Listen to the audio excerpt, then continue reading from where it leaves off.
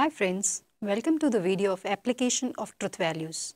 In the present video, we will discuss about applications of the concept of truth values into the operation of electrical and mechanical devices. At the end of this video, you will be able to describe how the concept of truth values is used to operate electrical and mechanical devices. Let's first define two-value logic. Two-value logic can be defined as a statement which are having truth values true or false. A similar situation exists in various electrical and mechanical devices. The electrical switch, which is used for turning on and off an electrical light, is a two-state device. Look at the figure here. One is a closed switch and another is an open switch. When a switch is closed, that is on, the current will flow from one terminal to another one.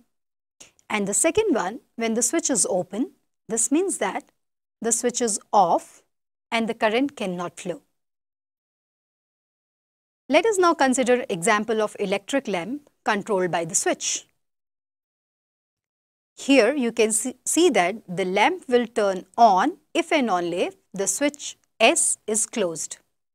So if P is a statement that switch S is closed, L is the statement that the lamp L is on, then symbolically P is equivalent to L.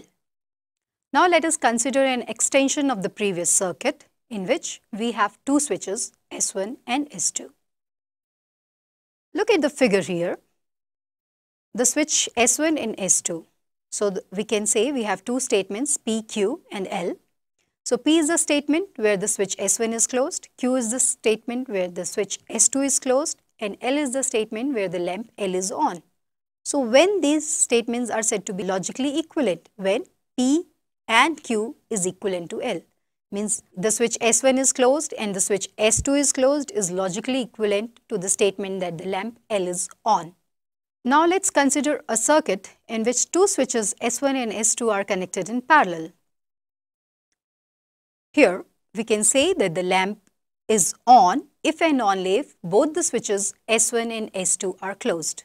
So if P is a statement that S1 is closed, Q is the statement that S2 is closed, L is the statement that the lamp L is on, then the logically equivalent statement will be P or Q is logically equivalent to L. That is, switch S1 is closed or the switch S2 is closed is logically equivalent to the statement that the lamp L is on.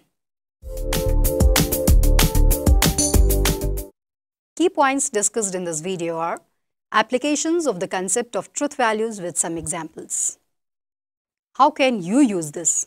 This video is itself described as the application of truth value in the circuit design. So this is one of the applications for your use.